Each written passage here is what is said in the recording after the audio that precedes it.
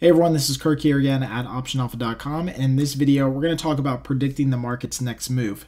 Now the first thing that most traders do when entering a trade is try to predict where the market will go. It's up, down, sideways, you're bullish, you're bearish, you're neutral, whatever the case is.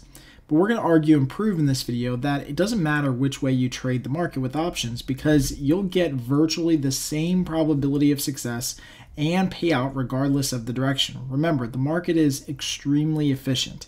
So you can't get some directional edge necessarily in every situation by trying to pick and assume that the market's going to turn or continue to move in one direction. But as always here at Option Alpha, we're not just going to tell you this is the case, we're going to prove it to you. So let's look at three different trades, or at least three directionally different trades. And we're actually going to take a look here today at GDX. This actually kind of fits the bill for us anyway, because at the time that we're doing this video, GDX in gold has had a huge run up and is just now starting to move lower. So it actually kind of gapped lower a couple days ago and is now starting to move lower. So whatever you think might happen here in GDX, and I just want to scrunch this down so we can see further out strike prices. But take a second here, just real quick in this video, and make an assumption on where you think GDX is going to go. You can use some technicals or whatever you want to do, but the reality is that after this move, some of you, maybe half, will say it's going to go lower. Some of you, maybe half, will say it's going to go higher. Maybe some small percentage says it goes sideways, okay? Well, the reality is that it doesn't matter which way you think GDX is going to go, because we can build a trade that has a 70% chance of success in any direction, okay? This is something I go over a lot with coaching students when I do one-on-one coaching, is that if you think GDX is going to go lower, you can build a trade that's got a 70% chance of success based on the assumption that GDX goes lower. You can build a trade that has a 70% chance of success based on the assumption GDX goes higher. And you can build a trade that has an assumption based on a 70% chance of success that GDX goes sideways or neutral or stays range bound. And at the end of the day, you're going to have basically the same probability of success and basically the same payout across the board, okay? Slight differences in one direction or another, but you'll see virtually the same payout, which really means that market is totally efficient, totally normal distribution, and it doesn't matter which direction you end up trading a stock, okay? So let's go into the trade tab here. We're in the May contracts, again, just based on the time of this video. And the first thing that we're going to do is we're going to build a bearish trade in GDX. Now, the way that we build bearish trades is we basically sell call credit spreads. So if GDX right now is trading for 1946, we're going to go out and we're going to sell a call credit spread that basically gives us about a 70% chance of success. Now in this case, this is the probability that the strike price that we're looking at, the 21 strikes, this is our anchor strike price. The 21 strikes have about a 30% chance of being in the money at expiration. So again, there's a 30% chance that GDX goes from 1946 up to and above the 21 strike between now and May expiration. So if we take the inverse of that, that'd be about a 70% chance that it does not get that high. So if we go ahead and we sell the 21-22 credit call spread in GDX, you can see that right now that pays out a credit of about 26 cents on this trade, okay? If we actually just hit confirm and send real quick, you can see that the risk in the trade is about $74, okay? Because it's just a $1 wide spread. So in this case, we have got a 70% chance of success, and we've got a trade that pays out about $26 and has risk of about $74, okay? So that's going to be the baseline for what we're doing here. Now, that's if you're directionally bearish in GDX. So going back to the chart, that would mean that you would basically make a trade where you're selling a call credit spread here and basically saying, look, if the market rallies higher, as long as it doesn't go above 22, I make money. If it stays sideways, I make money. If it goes down, I make money. But directionally, I'd love to see it go down. That's the best case scenario, right? You can still make money if it goes sideways or higher. Directionally, you'd love to see it go down. Let's take the opposite side of the trade here. Let's assume that we are bullish on GDX, okay? So now let's take the put credit spread, and we're going to sell something with about the same probability, okay? So this case, the closest probability to about a 70% chance of success trade is selling the 17.5 puts and buying the 16.5 puts, okay? These basically give us about a 69% probability of success. So very close to that 70 that we were targeting with the other trade as well. So we're going to sell the 17.5, buy the 16.5, And you can see this trade pays out $25. So about 2% less probability of success, but pays out virtually the same amount of money, $25, has risk of $75, and has virtually the same probability of success as the last trade, about 70%. Okay, so I'm rounding up 1 or 2% here, and with break-even points, it might be very close, okay? So you can see that no matter which direction you trade GDX, you're making the same amount of money. You can build a strategy that profits the same amount of times and pays out the same amount of money regardless of whatever you choose. If you choose to be bearish or choose to be bullish, it really doesn't matter as long as you're trading high probability options. So again, in this case, if we went ahead and sold the 17.5 puts, we'd basically be drawing a line in the sand here at 17.5 and saying to the market, look, if you want to go down, that's fine. Just don't go down below 17.5. You can trade sideways, or the better option here is to see the market go much higher from here. That would be the ideal situation by selling the credit put spread. Now let's take the third example here, and let's assume that you actually want to trade GDX completely neutral. So you don't really have a directional assumption. You don't care if it goes up or down. You want to trade it directionally neutral. Well, what we have to do is we have to build a strategy that wins 70% of the time inside of our strike prices, okay? So again, we have to build a strategy that wins 70% of the time inside of our strike prices. When we were doing one directional trades, we were looking for the 30% probability range on either side, or probability level on either side. Now, if we want 70 on the inside, we basically have to look for something that loses about 15% on either end, okay? So in this case, it would be these two strikes, the 23 calls and the 15.5 puts, okay? Because together, the likelihood that GDX is above 23 or below 15.5 is about a 30% probability, right? You can see we're just adding these two numbers together.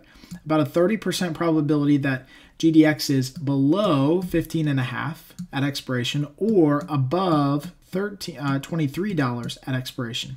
So that leaves us an inside range between these strike prices, 15.5 and 23, about a 70% chance that the stock ends inside of this range, okay? So now you can see we're now building a strategy that has a little bit wider of a wing or base on either end to hopefully capture a wider range, still has the same probability of success. So let's go ahead and build out this strategy here. So we'll sell the 15.5 puts, buy the 14.5 puts, so doing a $1 wide spread on that end of the market. On the top side, we'll do the same thing. We'll sell the 23s and buy the 24s, and that basically gives us an iron condor around the market, and our credit that we receive on this trade is about $22, okay? So a couple dollars less, not a huge difference, obviously. It's not a $10 or $50 difference in pricing. It's basically a $3 or $4 difference in pricing, but you basically have a trade that pays out 70% of the time is going to be a winner, and when it is a winner, it pays out $22, and has risk basically of about $78, okay? So very, very similar trade to everything else that we've done. And so when we go back to the chart here, we can now draw the lines and see that our new iron condor pays out if we're at 15.5, which is much further down below the market, and 23 is much further above the market. So now this is our new kind of win window here for this iron condor, much wider on each end. We need the stock to stay range bound within here. It can still move a lot, but we need the stock to stay range bound within here. But again, the key here is that you didn't have to have necessarily a good directional assumption to make a decent trade. In fact, the market is so efficient that it basically prices in the same probability of success on any end or any way that you want to shape it, and gives you about the same payout for that probability of success, because the market's fair and efficient. It's not going to give you something without, basically paying you enough money to make it worth your while, or, paying out the risk that's involved in the trade. All right, now as we move on, we want to talk a little bit about overbought and oversold. Now, we've previously proved that markets move in a normalized distribution, and we did this a couple of videos before here in track 2, also in track 1, when we tracked DIA over the last basically 26 years, or going back to 1990. And it looked at all the daily moves that it had percentage-wise, and there was a complete normal distribution pattern of percentage up and down. Now that also means that we can assume there are times when the markets will be either oversold or overbought and should revert back to the mean or reverse, which means that if the market moves up 10% over the course of 3 days, that is likely an outstretched move, and the market should either stop that move, which is the most important part, so not continue on at that pace, or possibly reverse. Not that it would reverse all the time, but at least stop that move higher. Now, the beauty of options trading is that we can choose to play stocks directionally with a greater margin for error to win, even if we are wrong in our assumption. And the reason I say 50% there is because the reality is that as stock traders and stock pickers, we're actually really bad. Not just us, me, you, everybody. I mean, even the investing community, even Goldman Sachs, one of the biggest investment brokerage houses on Wall Street, with the most amount of money, the most amount of influence, is actually really bad at picking directional assumptions for their stocks. So we don't want to assume that all the time that we can pick the directional assumption, but with trading and with trading options, it's like having an unfair advantage because you get a margin for error to assume that a stock is going to go one way. And if it's a little bit wrong, you actually could still make some money. So going back to our GDX example that we talked about before, for example, if we sold those puts down below the market and we basically draw the line in the sand and say, okay, look, we've got the 17 short puts here on GDX. We don't want GDX to go below this level.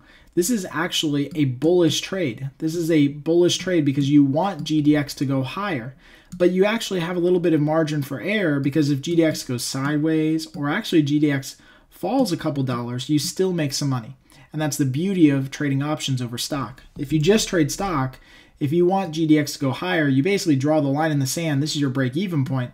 GDX has to go higher for you to make money. There's nothing else that you can do in the market where you can be wrong in your assumption and still have a very high probability of success and making money. So again, trading with options, it's like having an unfair advantage, and we can use some of these overbought and oversold ranges to give us a little bit more of an edge in how we choose which direction that we go after.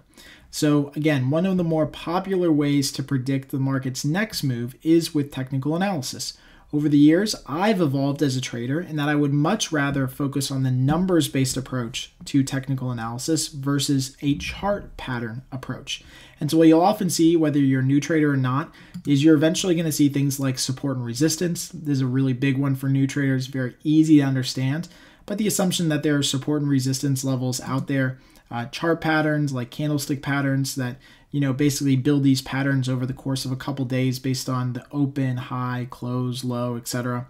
And then there'll also be traditional chart patterns like head and shoulders tops and cup and handles and pennants and flags, things like that. But in my honest opinion, a lot of those are subjective in nature. What might look like a head and shoulders top to you might also look like an uptrending pennant to another person. So the reality is that since I'm generally more of a math and numbers trader, and I base a lot of my trades on probabilities and statistics, I would prefer to use technical indicators that give me clear buy and sell signals on the charts, not these assumptions about chart patterns. Not that you can't do very well with those, and some guys do, but I do not think that they are. I think that they are the exception to the rule, not the rule. So if I even just look at GDX here, I can basically draw a bunch of different chart patterns and say, okay, this is, basically the trend line that GDX followed. No, wait, this is the trend line that GDX followed. No, wait, this is the support and resistance zone that GDX follows. No, wait, this is the support and resistance zone that GDX follows, right? There's so many different things that I can do here to basically assume all of these things I want GDX to be. I want it to be, a bullish move, or I want it to be a breakout. I can draw trend lines and chart patterns, and I can look at candlesticks to basically get that. And that's why I don't usually rely on them, because I want more of a math-based approach. I want something that's been proven to work, not something that's more subjective in nature. So the real question then becomes, which indicators really work? And that's what we want to get into towards the last half of this video. Now, which ones actually are reliable enough to trade long-term? So again, the question you might ask yourself is, should I be using simple moving averages, SMAs, or stochastics, or MACD, or RSI? If you've been trading for any amount of time, you probably use one of these, or maybe a handful of these, but the reality is that you don't know which ones actually really work, which ones are proven to work long-term. So again, which ones actually generate profitable trades that outperform the market? So even if XYZ indicator works, meaning it generates good signals, reliable signals, does it generate profits on those stock signals? And that's a good question to ask. So back in 2014, we actually purchased our own historical data and developed an in-house program to backtest technical analysis indicators. Once we had everything in place, we basically started backtesting hundreds of stocks and indicator variations covering the last 20 years of market data. After 12 months of nonstop backtesting and analysis, we basically packaged up everything that we discovered and put it into one single comprehensive report. Now, this report is called Signals. You can purchase a copy of this report on our website. It is something that we do sell, one of the very few things that we sell here, but it is something that I think is extremely valuable and I'm not giving away for free. Because it's basically 20 years of data, 223 different stocks that were in this backtesting report, 17 different indicators that we looked at, 1,476 different variations. And what I mean by variations is we tested everything from a 1-day moving average to a 10-day to 11-day or 12-day. I mean, we tested everything that we could possibly test to see what really worked. We tweaked the system as much as humanly possible. And we'll actually go through some of those examples here in this video. At the end of the day, we ended up tracking and testing and analyzing 17.34 million trades. So probably what I found to be the most comprehensive report on technical analysis out there. I do not believe anybody else has covered this as much as we have. And we were basically looking for the answer to three questions that I had gotten time and time again from our members here over the last 8 years, questions that I had myself. And the number one question is technical analysis more reliable than randomly picking a stock's direction? And number two, if it is, can you generate more money using technical analysis than holding the SPY on a consistent basis? Because the SPY is considered the market portfolio or the efficient portfolio. And number three, if you can generate that excess return, what are the specific indicators and settings that work best long term? So of course, I'm not going to show you all of the results in this video today because you do have to purchase a copy of the report to see what works. But I want to quickly cover 3 case studies and insights that we learned from the report, which will help you with technical analysis regardless of if you purchase a copy of Signals or not. The first one that we're actually going to go over is just a simple moving average. Now, most of you should know what a simple moving average is, but if you don't, you basically buy the stock whenever the stock crosses above this this orange line here, which is the simple moving average. In our case, on the chart here was a 30-day simple moving average of whatever stock we were looking at. When we actually did all the backtesting for simple moving averages, and we did 15 different variations within this for one set of these indicators, we basically tested a simple moving average for 15 days, 20, 25, 30, 40, 50, etc., etc., etc. But then what we also did, and this is where the change really started to shape and how we figured out, kind of what indicators really worked and what didn't, is we looked at a simple moving average crossover. So we looked at, basically a signal of if the 20-day moving average crosses above or below the 50, if the 20 crosses above or below the 100, if the 20 crosses above or below the 200, etc., etc., etc. And what you'll actually notice in here is that the win rate in these trades went up dramatically when we actually started to use the simple moving average crossover. You see, the simple moving average by itself was not actually that reliable. It had a very low win rate, had very low overall net profitability. But when we started to look at the crossover, we saw that profitability jumped and the win rate in the trading jumped as well.